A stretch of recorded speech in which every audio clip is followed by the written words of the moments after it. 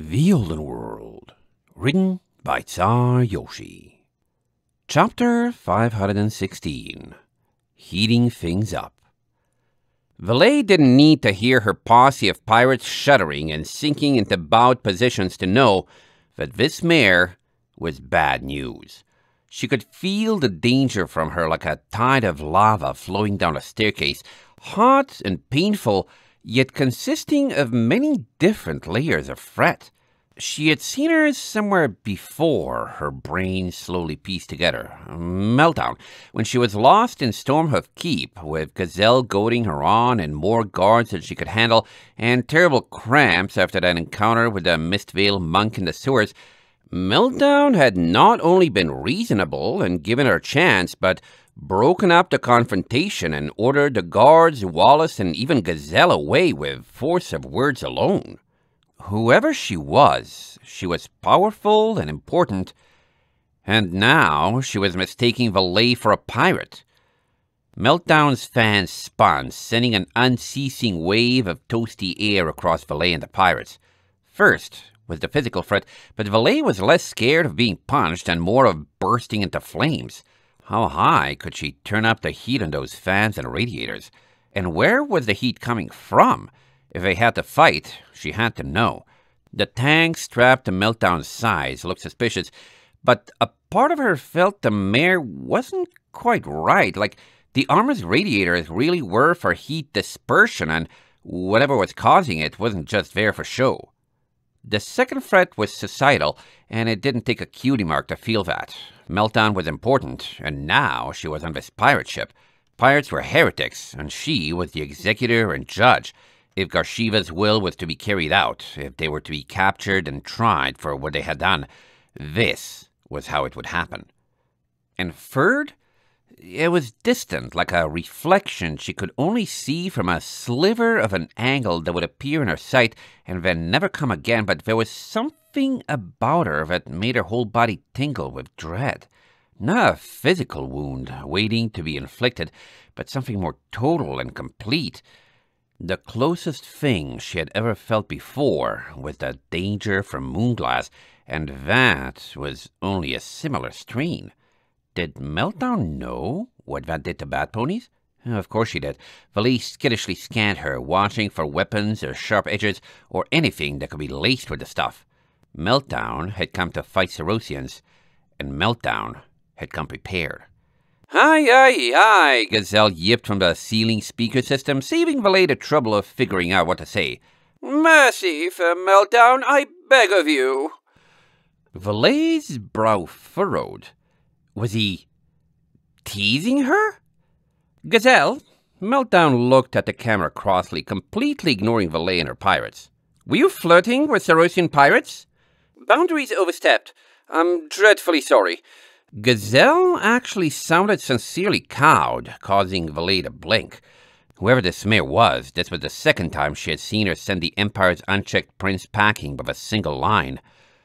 Meltdown was also distracted, focusing on Gazelle and not them. Time to run. Time to... Valet sighed. Every last one of her pirates since Grape Juice was bowing in reverence, and Grape Juice was doing a poor job hiding behind her instead. She remained standing against her cutie mark's warning. As long as she had a case to plead, she had plenty of important reasons to get herself out of this. Then Gazelle didn't continue, and Meltdown turned to them. And it was too late.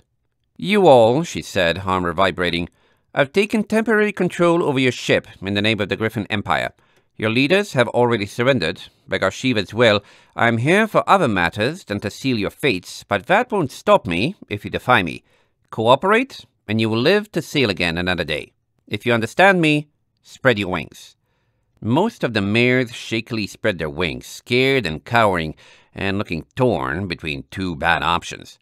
Valet spread hers as well, though she remained standing and made eye contact. Meltdown eyed her for a moment in return. You, Admiral Valet from Einrich, what are you doing here? Did Gazelle put you up to this, like he did at Stormhoof? Valet held her posture. Yep, it's me, and nope, here on my own. Me and my friends were minding our own business when these pirates jumped us. I beat them up. One got away with some kind of important stuff, and now I'm making these ones help me get it back.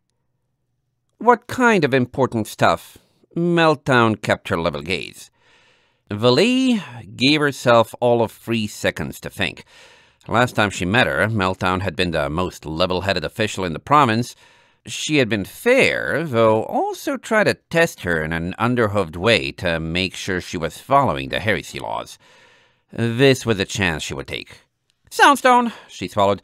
The one that lets me talk with Iron Ridge. And some less important stuff. And some super bad-sounding thing called the Nightmare Module. Meltdown's orange pupils shrank, and her fans whirled sharply for a second. Where did you get a Nightmare Module? She demanded, voice laced with tension. Somewhere between stealing it and having it shoved into my possession. Valet folded her ears. A mare called Puddles had it. You've probably heard of her. She's on this boat too, by the way, and it sort of looked like she was cleaning house from Gazelle's comfy little viewing party up there. Puddles is free? Meltdown's pupils couldn't get any tinier. She looked up and barked at the ceiling. Gazelle, verify this. Oh, she is. Currently in the dungeons, freeing the Varsidelians we came here for in the first place. Very thoughtful of her. I'm having a blast vetoing every request someone makes to raise the alarm. This is the most fun pirate raid ever, Meltdown. Meltdown snapped her gaze back to Valet. Did you use the module? And if so, which one was it? Valet blinked, not questioning how Meltdown knew that bad ponies could use them. It, asked permission, and I said no. Something about lying or deception or something. There was a number, but I don't remember. Meltdown visibly sagged in relief. Good. Of everyone out there, that's the least dangerous one. Valet, by my power as the leader of the Griffin Empire's Power Distribution Agency, you are hereby conscripted into my service until this weapon is either contained or destroyed, and Puddles has been recaptured and transported to a safer location in Stormhoof or Grandbell. Gazelle, start helping. Gazelle gave an exasperated sigh. Meltdown.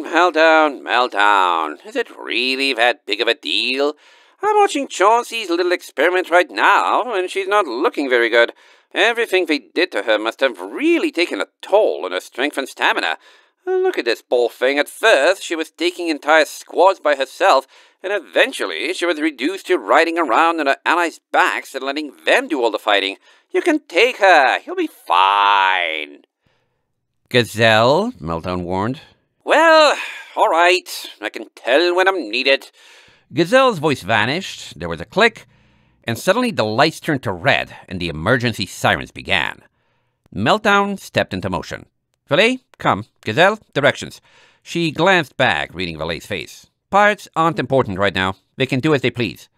Valet nodded and jumped into action, wondering how many of her entourage would do the same. As frightening as Meltdown was, she was scary for completely different reasons than Gazelle, and this was the side she decided she wanted to be on. End of chapter 516.